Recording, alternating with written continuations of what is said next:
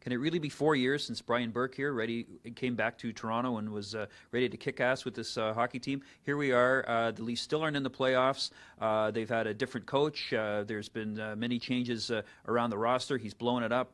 He's come around the block 3 or 4 times, and yet the Maple Leafs are still here. I think there's a lot of problems in the dressing room. There's a lot of issues with the farm system, and this can't be what Brian Burke envisioned. And now the question is, with about 1 year remaining on his contract, is he the man to lead them out of the mess that he brought them into in the first place? Michael.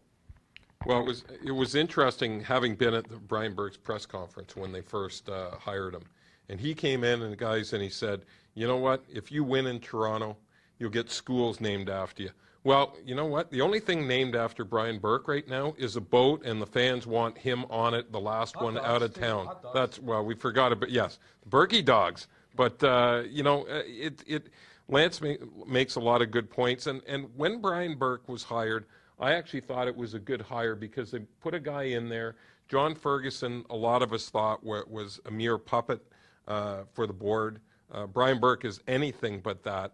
But I agree with Lance. I think, Terry, that his ego probably, squeezed in a little bit on getting the job done. Well, you can see the whole ego issue this year's eyes with just the whole fractured relationship with the media. I mean, a lot of this Burke points to us as being the source of problems, which is ridiculous, and a lot of hockey people say it's ridiculous.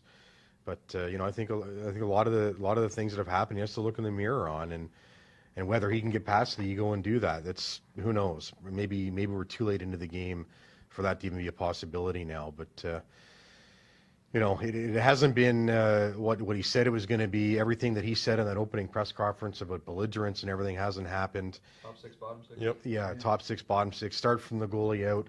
All of these ways that Brian Burke said he was going to build this hockey team hasn't happened. And like I said in one of the earlier segments, he essentially has one summer and one trade deadline now to get it right.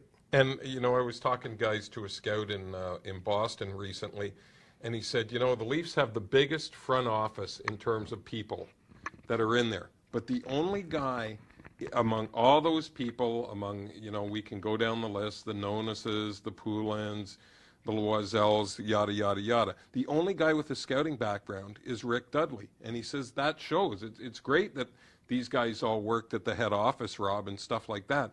But the actual bird dogs that watch guys play, it's Rick Dudley. That's the only guy. Mm-hmm.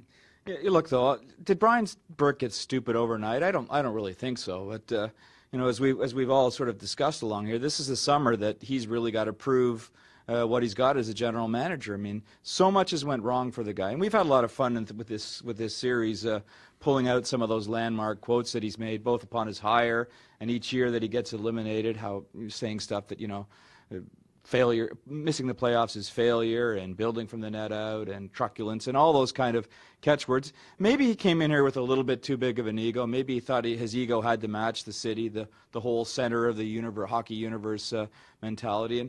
And maybe he's going to have his tail between his legs a little bit this summer, and maybe that'll be a good thing. Maybe that will allow him to focus on the task at hand a little bit more than perhaps he has over the past three or four seasons.